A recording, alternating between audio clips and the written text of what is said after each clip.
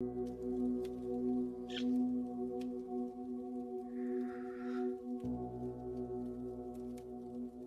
I dreamed of this. Me too. And I am so glad that this is real. And I can finally say what I've been wanting to say.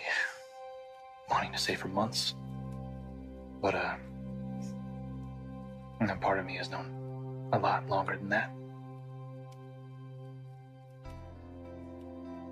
I love you, Willow.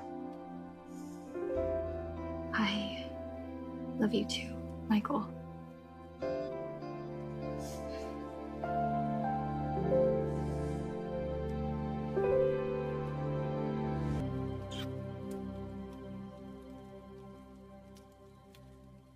You know, so many times I wanted to reach out to you and kiss you and make love to you.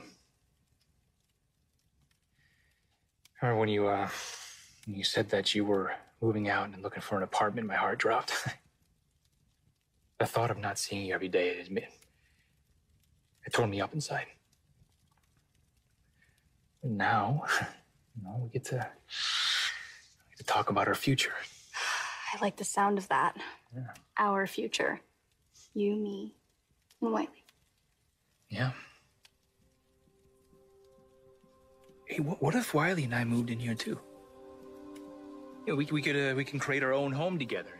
Be close to our relatives, but not too close. I would love that.